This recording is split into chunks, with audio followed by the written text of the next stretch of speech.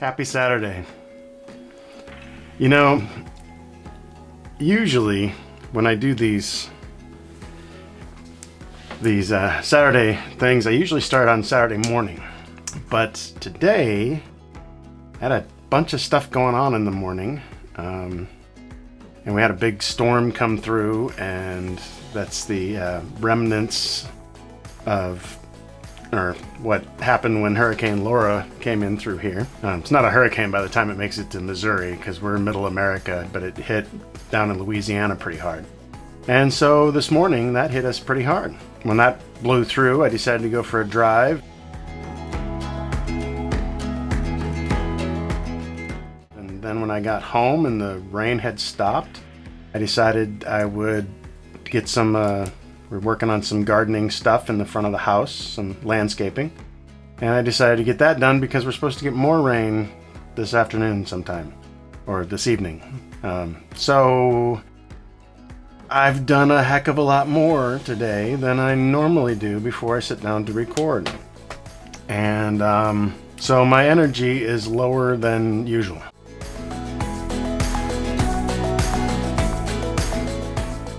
This was week 35 of 2020. This week started with August 23rd, which is my dad's 70th birthday. I really wish that we had been able to go up and visit this summer. With all the stuff going on with COVID and with all the other stuff we've had to work on, it just hasn't been able to come together. We're still hoping for, at some point, to be able to go up there. But I hope my dad had a great 70th birthday.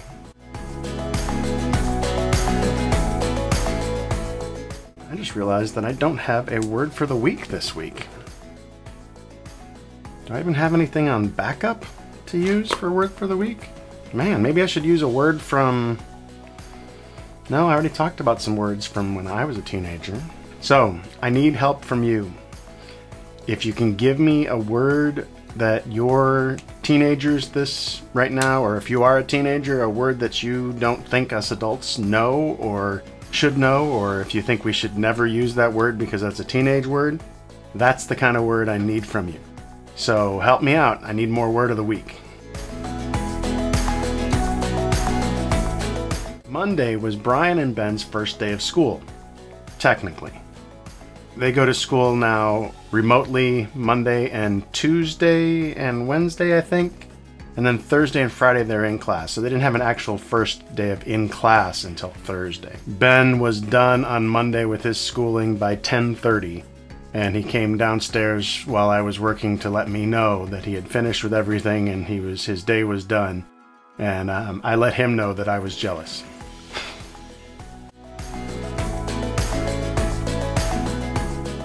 Also on Monday, I think it was Monday, friends of ours, they're moving to Alabama, and I went over there to their house where he was finishing up getting everything packed up. I brought my 360 camera, this camera right here.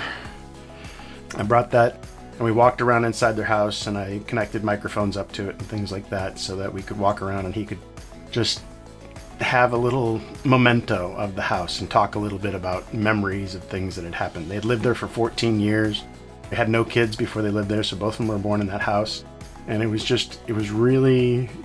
neat. I love being able to do that for people any chance I get, especially when I'm able to give them the video both in a formatted, overcapture format, and I'm also able to give it to them in a format where they can view it in VR in 360. So 10, 20 years from now, when they look at that, they'll be able to put on a VR headset. Of course, this will be low quality VR in 10, 20 years, because VR, I'm sure, is only going to get better. But they'll be able to put on a headset and then look all the way around the room and where they are and remember the house that they used to live in. So that'll be helpful. It'll also be helpful to show the boys. Their two boys are, I want to say they're both under 10. Yeah, I think they're both under 10. And so they won't have very vivid memories, especially 10, 20 years from now. So they'll be able to kind of relive the house that they used to live in. That'll be neat for them.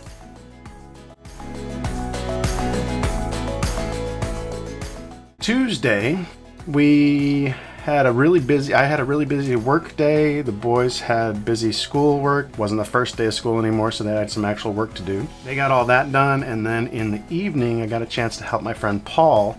He is in the National Guard and he's doing some classes. They're doing all their classes remotely these days because of COVID. And in one of his assignments in his class was he had to make a training video of himself training a group on a particular topic. So we were able to go out into the park and get all that set up on a table, and was able to use this same gear that I used for these vlogs to help him with that and help his training video, look and communicate very well. At least we hope. It seemed to turn out pretty easy and pretty well, and it was one of the easiest things that I've ever done. So was it really the easiest? It's only easy because I've been doing this now for 3-4 years and I've learned a lot, and so I know how to set up what I need to set up. And Paul made it really easy too, because he had figured out all that he wanted to do for a setting, and for, I didn't have to help him figure out how to set up what he wanted to do. I just had to point the camera, turn it on, do some minor editing for him, and then it was done.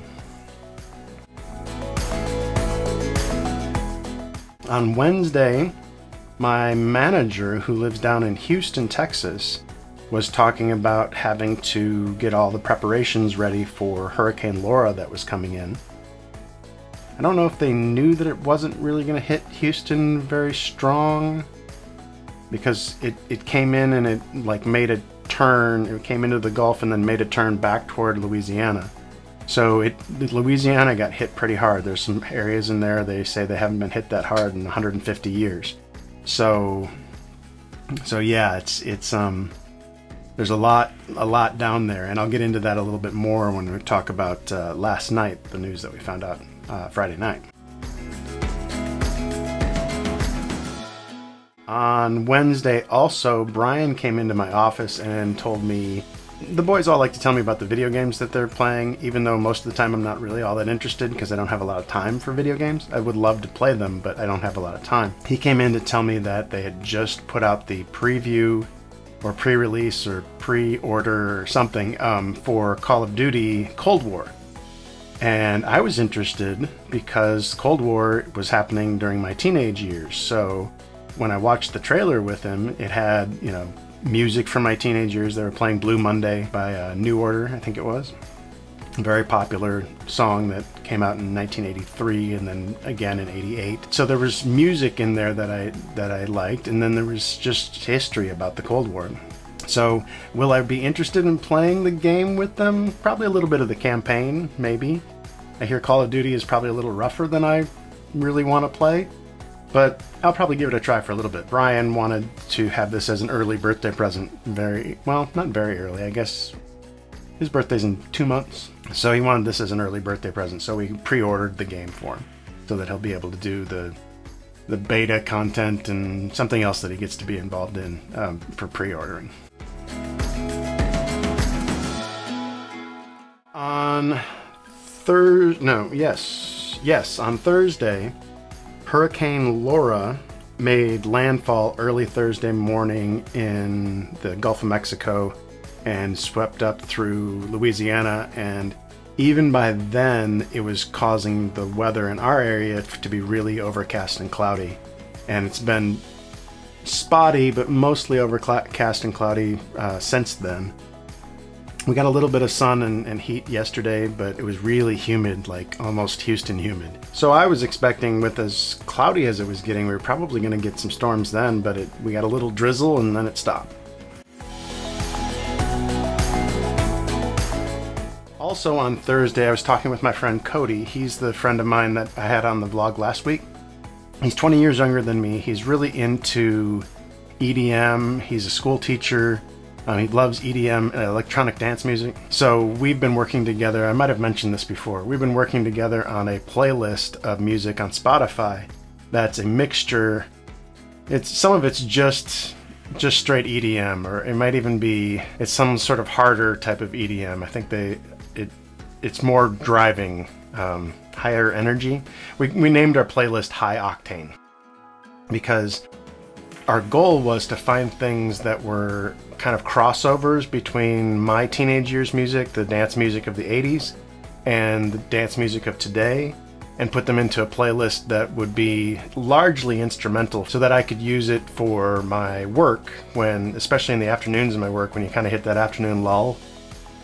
I use this playlist to kind of just pep me up, and so I'm not drinking a bunch of coffee in the afternoon, but the energy of the music helps me to focus and be more productive. So that's been working really well, and it's been a lot of fun. It's been a way for Cody and I to sort of bridge the gap of the dance music of my teens and the dance music of his now 20s. I guess it's dance music of my teens and 20s. Although by the time you get into the 90s, that was not as interesting as the 80s dance music.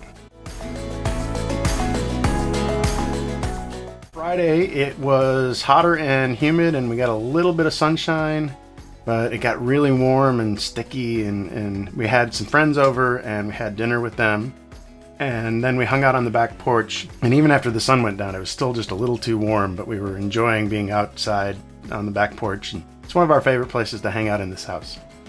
Maybe I'll find some ways to get some good nighttime pictures. Are hard to do and do well. So maybe I'll use like the 360 camera has HDR capability, high dynamic range. So maybe I'll be able to get some sort of a capture of that ambiance, because it's just so nice to sit out there in the dark. We've got these, the outdoor candles, the bug candles that are like citronella, or they're like a tiki torch, but they sit on your table. And so I'll experiment with seeing if I can capture some of that sort of feel of that.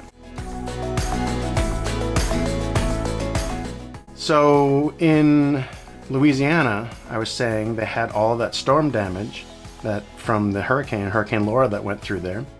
And our son Zachary, he works for a tree service. And he had mentioned a while back that if they ever had any storm work that came up, he would like to go with the storm work team, which means that he would be going somewhere around the country, because most of the work that he does is local. It's right here in the local area, or surrounding communities. But this storm work, if it were ever to have come up, and now it has, he wanted to volunteer for that team. And of course, he's 18 years old, but lives with us, and we're like, you do what you want to do. You're an adult. And if you got work that you need to go do, you need to go do it. So he got the call on that last night, at the last minute, that he is heading down to Louisiana with a team of, I think it's 5 or 6 guys that he works with.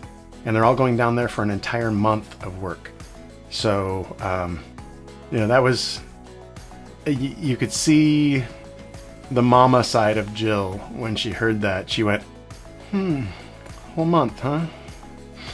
And she just cares about him. But she also wants him to be a growing up adult man. And so it's challenging to navigate those things when your kids are getting older, and especially when your firstborn is an adult for the first, it's the first adult child you've ever had.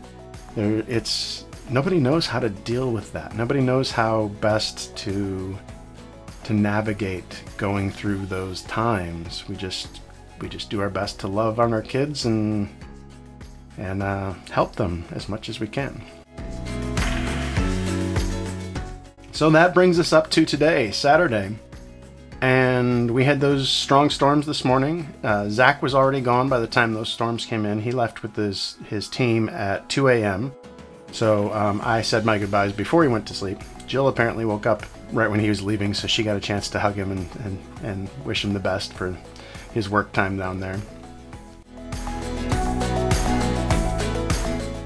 Like I said, I just drove around town today, and I'm exploring from a curiosity perspective, I'm exploring some ideas on how to do some 360 VR type of tours and things. I mean, I don't really want to call them a VR tour, but I'd like to do maybe some museums that we have around town. A lot of Route 66 stuff, being that we're the birthplace of Route 66. We got some classic car things around here. We've got, I think we have a railway museum of some sort nearby. And then of course, just 45 minutes south of us, we have all of the Branson area.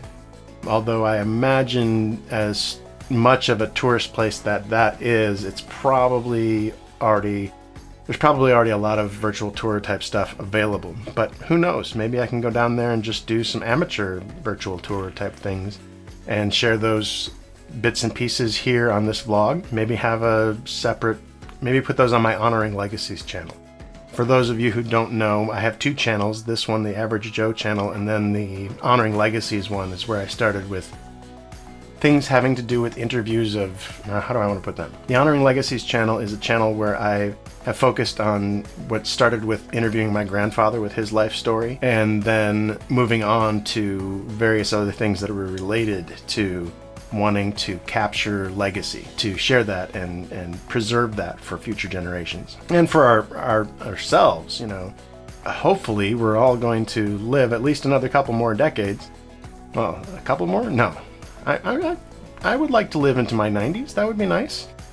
As long as I can be creative in some way, shape, or form, I'd like to do that. You know, in those days, and when we have grandkids or great-grandkids, these videos from back here are going to be really cool.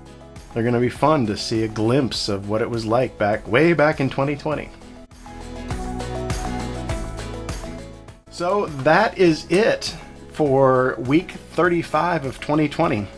We'll see you next week.